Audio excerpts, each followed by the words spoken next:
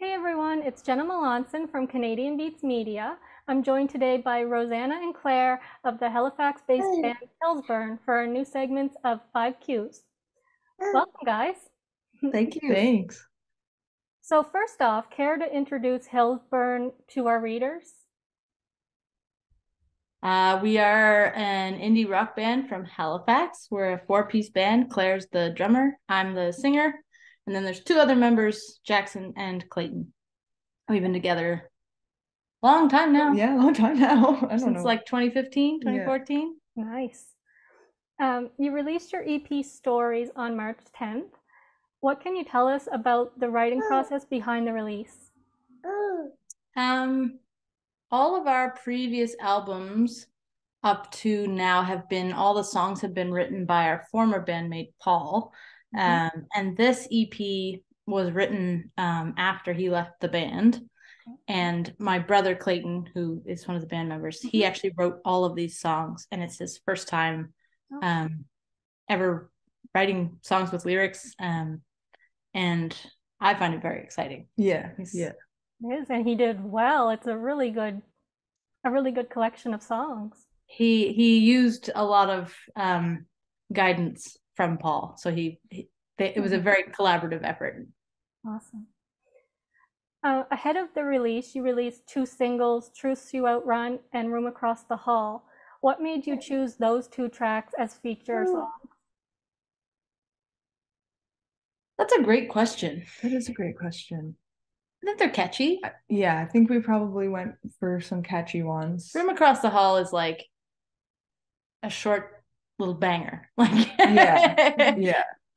Which I feel like is, you want people to get a taste of, like, you don't want to put out a single that like takes 30 years to reach its chorus or whatever, Yeah, for sure. And Truth You Outrun is one of my favorites. Like it's so fun to sing, so fun to play.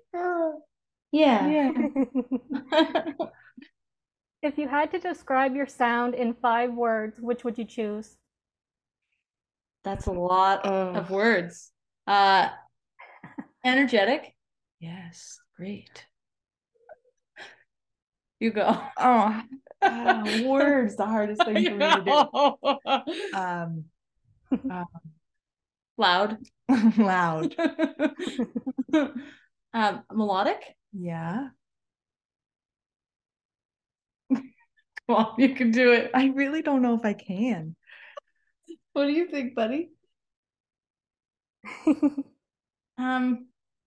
I don't know. Rhythmic? Well, see, those are like generic music words. Right. I don't know. I feel like you got to just listen to it. Well, come up with your own 5 words. You tell me. Yeah. That's good. Okay. Do you have any upcoming shows to tell us about? The ECMAs. ECMAs, yeah, we're playing. Which is the first weekend of May.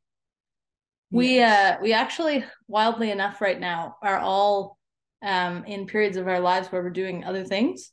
Okay. And we couldn't find a date and a venue that we were all free, and there was a venue free in the city to do a release show, which is wild. Yes. But we are going to be at the ECMAs, which is very exciting, and they're in Halifax this year. Okay. So what else do you have coming up in 2023? We do have a couple shows in the summer. Where? The Evergreen. Oh yeah. Yeah. There is another one. There is another one in August, I think. That sounds right. Are they on your website? They will be if they aren't already. Yeah. I don't know if they've been announced yet. They might not have been announced yet. Yeah.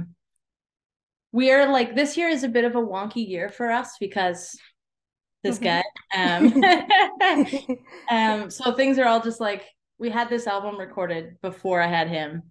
And we're going to play shows when we can, but this year is like a bit of an outlier in terms of live performance, just because, life is a little different now. Sure.